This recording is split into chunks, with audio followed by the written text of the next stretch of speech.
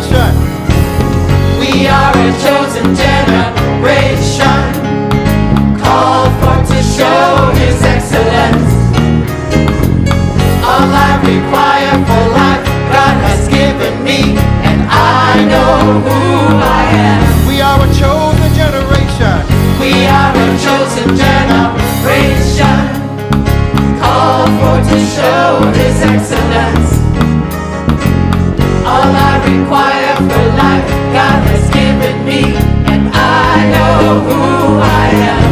I know who God says I am, what He says I am, where He says I'm at. I know who I am. I know who God says I am, what He says I am, where He says I'm at. I know who I am. I'm walking in power, I walk in miracles, I live a life of favor, 'cause I know who I am. I'm walking in power, I walk in miracles, I live a life of favor, 'cause I know who I am. Oh, oh, oh, oh, oh. I know who I am. Oh, oh, Oh, oh, oh. I know who I am. oh.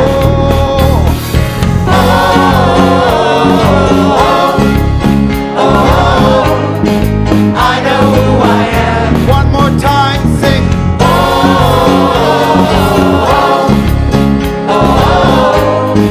I know who I am.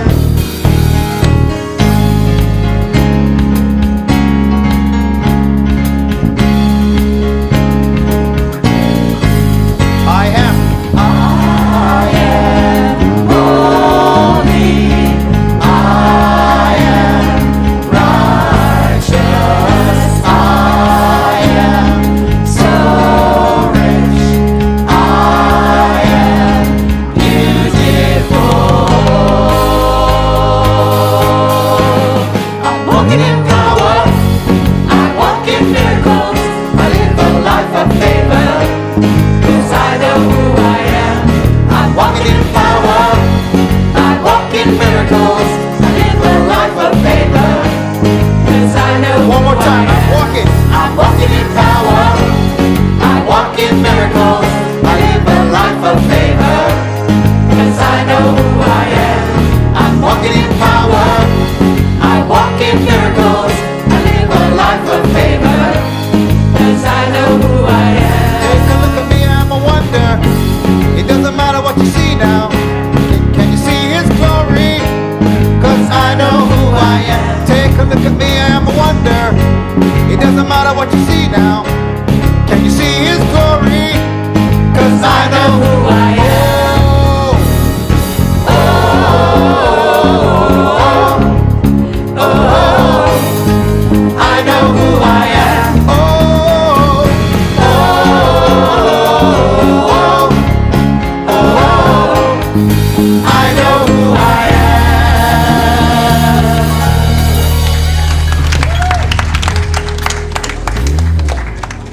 Hallelujah. How many of us can say, Spirit, break out, break down these walls?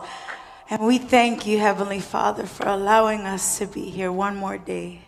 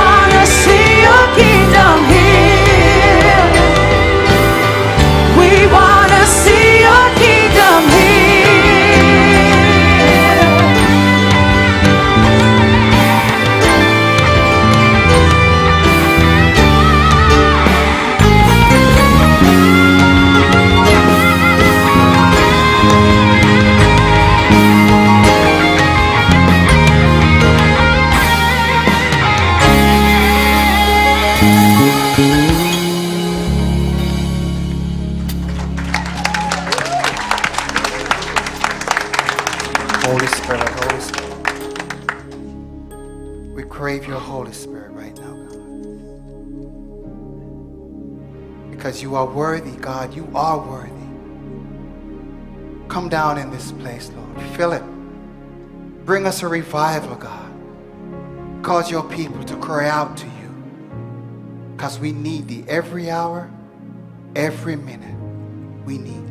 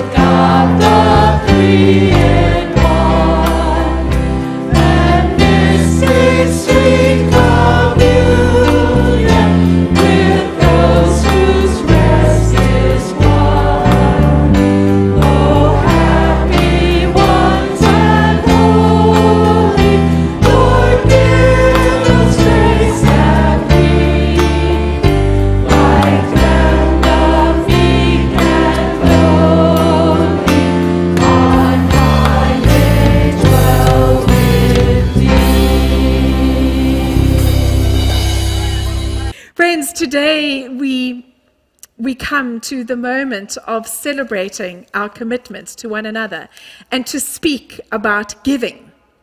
And I'd like to say 3 things this morning. Let me check in the room if there's somebody visiting us for the first time. I always like to do that when we talk about money. Okay. It's kind of, this is the day you chose, and we're really excited that you chose to visit us today. And it's like, you know, we just want to clear for you that we don't talk about money every week. I just need to clear that up with the person that's visiting us, because that sometimes is often the case. So is it John? We don't do this every week, but we do take an offering, John. So, and it's good. Okay, and it's good to have you with us. So a couple of things that I want to speak about this morning when it comes to giving. First of all, is giving really calls us to have a look at our context and to choose rich generosity. So we have a look at this particular passage, and Paul is speaking to the church in the Macedonian region. And he's speaking at a time when Claudius was the emperor. And we mustn't forget the circumstances in which the church was experiencing life. Because sometimes we, you know, with all due respect, life and the way we live life relates directly to the way we experience faith and where our faith is. And so often when we read scripture, we don't spend enough time reflecting, well, what was going on for the people that were initially receiving this letter? They were in a place of famine. They had extreme poverty among them. The Christian church was being desperately attacked from within and without. People were not sure of what they believed. There were political oppressions of the day. There were financial difficulties. There was a lack of food and resources and famine. And in many respects, we can identify with all of those. The church is experiencing many challenges at the moment. There are political uncertainties. There are parts of our world and even of this country where there is desperate poverty. And so we speak into contexts that are not dissimilar to our own. And so Paul begins to speak to a church and celebrates their generosity amongst times of incredible testing. And so whenever we come to the moments of giving, we are really called by God to examine ourselves. As a church, we have gone through a season globally of extreme testing. During the COVID pandemic, the church globally has been through incredible challenges and difficulties. This is something that we must not be afraid of, but something that God will use for the kingdom's sake. We either believe that as people of faith, or we are defeated by that. And whenever we read the scripture, it says that the gates of hell never prevail against the church, for we are a people of faith. We also realize often that finances are the temperature of our spirituality.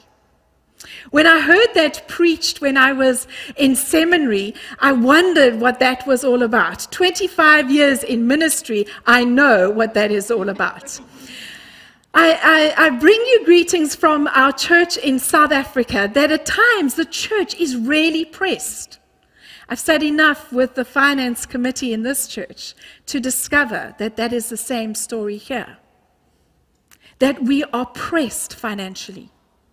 But I think that there is something in the financial pressing that calls us out of our own dependence to the dependency of God. And so our commitment to giving is really about examining, for this generation, for these people, for this season, God, you have called us to be a church. And we pray that the temperature of our church would be one of rich generosity. What does rich generosity look like? Does rich generosity speak about bank balances that have 9 zeros behind them, or 6 zeros behind them? Or is a rich generosity the spirit that exists in the people that worship? And I believe that a rich generosity is the spirit that exists in the people. So if you've spent any time here over the last month during our stewardship month, you would have done a couple of things. You would have landed in the patch at some point, okay? And you would have met Charlie, who insists that my shift begins at 5 and finishes at 8 every evening. And every evening I think that I'm going to say to him, well, I might not be here tomorrow night. And he says, I'll see you tomorrow night. I've been doing a little bit of time with Gretchen and Mark, and I feel like he's got a whip that so I daren't say no to him. But the thing that you discover about Charlie as he's on the patch for 31 days, other than a spell of COVID, is that he begins early in the morning and he is the last to leave. He displays rich generosity. He's not even part of our community, and yet he's at the center of our community because he embodies the very essence of our community. And so he speaks and he lives a rich generosity. So rich generosity is really what's in the heart of people. We experience rich generosity when we're near people that are generous. And we have seen over the last couple of weeks a generosity that is spilt in this place. Yesterday, I had the famous privilege of watching Lucy make her cinnamon rolls. Like, so apart from like watching the dough, watching the folding, I actually had, Dawn, I don't think you know this, but your little granddaughter, Chloe, came into the kitchen about 3 or 4 times, making sure that we were going to allow her to test these spectacular cinnamon rolls when they came. She kept on wanting to make sure they came out of the oven. So, Lucy, it was a privilege watching you deal with the dough, roll out the dough, generously, let me tell you, generously putting in those toppings, rolling it and cooking it, and then let me tell you, I wish I can say I only ate one. But in the midst of watching Lucy and little Chloe come in, there was a display of rich generosity. You are either generous or not. I mean, it's that simple. We are either generous or we are mean. We are either generous or we live from a place of scarcity. Now, what I find interesting about this particular passage is that this is not a preaching on giving to the church, because ultimately today is about giving financially to the church. It is not giving so that we can get money out of you that makes you feel guilty, because that's really not what this passage does. This passage speaks very clearly to the equality of our giving, to the attitude of our giving. But it does speak very clearly about giving financially to the kingdom of God. And so it says that we cannot rely on one sector of the church giving so much so that they actually become depleted financially. It says that very clearly. So if we have to rely on a few people giving, they will become depleted. So it's not about equal amounts, but it is about equal generosity. And so we give what every one of us are called to give. And so we give from a place where it feels generous to God. Giving generously is not about a teaching of finances that really is supposed to evoke in us guilt. Now, you've all heard preached the sermon about if you bought a coffee latte from one of the latte places, you'll pay about $5, I reckon. And if you add those $5 over 7 days or 5 days, and then you add those over a month, and if you add those over a year, some people say you'll get about $1,000 a year. Okay, maybe give or take. Do you give more or less to God? Okay, you've heard those sermons preached. But ultimately, really, what we're supposed to do is we're supposed to measure our giving before God. You and I are supposed to measure what we give to God. It is between you and God. It is about living with a generous spirit.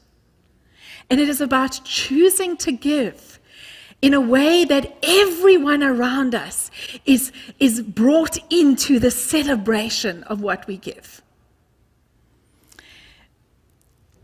Generous living means that people who do not have get to be blessed. We are really called, when the church is ultimately the presence of Christ, it is a place of generosity and not a space of scarcity. Because ultimately, if we are called to be generous with ourselves and with others, it really speaks about the way we understand grace. So when we come to giving, our giving is supposed to ignite the work of grace in our lives. Let me speak about that for a few moments. Our giving really, and the way we give, speaks about the way we understand who God is. During our stewardship campaign, we've led some invitation to prayer. Now, in terms of our prayer journey, we've had a season of dynamite prayer. And if you've been part of that, many of you have placed prayers before God, and ultimately that prayer journey is about God being in control. Glory has been able to order us a beautiful prayer journal. And what we are going to be doing as a church is we're going to be having that prayer journal, the prayers of God's people, staying right here near the altar, allowing us to write our prayers together and then celebrate what God has done together. Part of what our campaign was called during stewardship is, "This is who we are." When we speak about money, it speaks about our collective giving. And so are we a people not just of generosity, but are we a people of grace? Because stewardship is really about grace. Stewardship really helps us understand whether or not we believe the earth and all that is in the earth belongs to the Lord or not. It's really about who is in control. If I invited you all to bring your bank balances up and to show one another, I think that we'd probably empty the church in about 35 seconds. You know, it's a strange thing.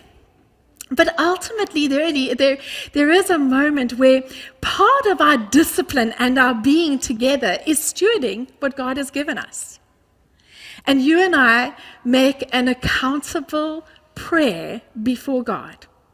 As part of the discipline of the Methodist churches, we have a long tradition. You know, I must be honest, in my preparation for today, I've reflected quite a bit on my journey in South Africa. Because it's strange how at times the church is exactly the same. It is no different on the continent of Africa to the continent that we live on right now. Our stewardship is the same. We are all called to give. And so as we give, we are reminded, and John Wesley helped us with this. John Wesley said something quite phenomenal. He said, we are called to earn as much as we can. We are called to save as much as we can. And then we are called to give as much as we can. From 1731 to 1791, John Wesley lived on £28 a month. His salary started at £30 and ended at £1,400. But he still lived on £28. And so he lived a life of discipleship and discipline. And we see that at the heart of his spiritual revival is stewardship. Stewardship and stewarding our gifts, our time, our talent, and our treasure is at the heart of revival. Michael prayed for that today, that God would bring about revival in the church. And giving is at the heart of revival. And so we are called, as the people of God, to examine our giving, to come before God, to earn as much as we can, to save as much as we can, and to give as much as we can. The truth is, the discipline of Christians is really to a simplified living, so others can simply live. We are called into a relationship with one another. The one place that we all exist together is in the balance sheet of this church. It's the one place that we really found our accountable relationships with each other. And over the next couple of weeks, we'll be able to share with you the full budget for 2023. We'll be able to give you an indication of what the pledge giving has been in the life of this church. And we'll be able to discern together what we believe God is calling us to be in the future. Let me tell you, one of the most uncomfortable subjects to discuss is money. But it is the subject that we are called as the people of God to hold accountable to one another. And so part of our journey is really a journey of commitment. Over the last couple of weeks, we have been sending communication to you about your commitment and your pledge to the life of this church. And it is truly an incredible gift to see the faithful giving that has been given in the life of this church. And over the next 3 Sundays, we will have, and some of you have already handed your pledge cards in, we will have a pledge card available. It's really simple for you to fill in and be able to return it for us so that we can discern together how it is that we are to be as a church in the next year. But ultimately, we do that because we're a people that chooses grace first. We're a people that holds our giving commitment together. And finally, we are called to give so that abundance can be released among us. Either we believe or we don't believe that God will meet our needs.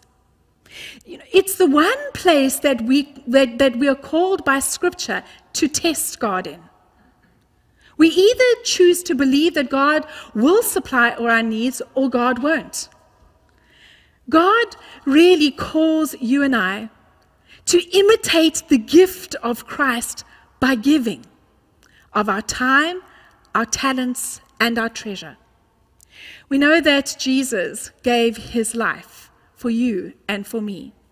And he calls us to give of ourselves to one another and to this world. Some of it is in our incredible talents. In a little while, we're going to walk out of the church and you are going to see talented gifts all over. It was magnificent yesterday, just being part of the crafts show. You have seen commitments that people have made to share their time and offer their ministry. Over the last couple of weeks, we've had a ministry exhibition. And we give our time, we give our talents, but we also give our treasure. And giving our treasure is really between you and God.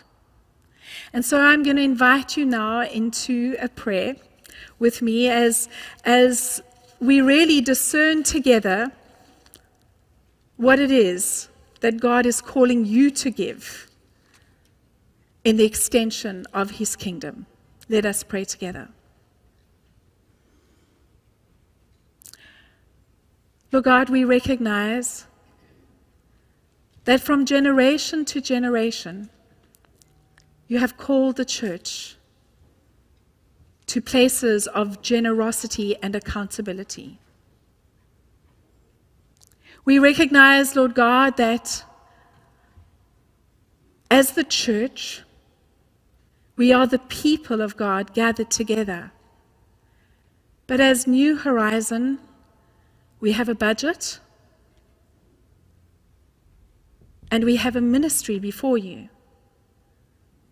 And as a collective people, together, each one of the gifts that is received in the offering plate, online, is used for the kingdom of heaven on earth. We do not take that lightly, Lord. We recognize now that for more than 40 years, there have been people that have generously given so that the kingdom of God can become a shining light to the nations in this place. We pray for ourselves now. Those of us that are discerning what to give, those of us that have already decided what to give, those of us here in the sanctuary and those of us online. We pray, God, that in our journey of giving, that you would convict us what to give. In Jesus' name we pray. Amen.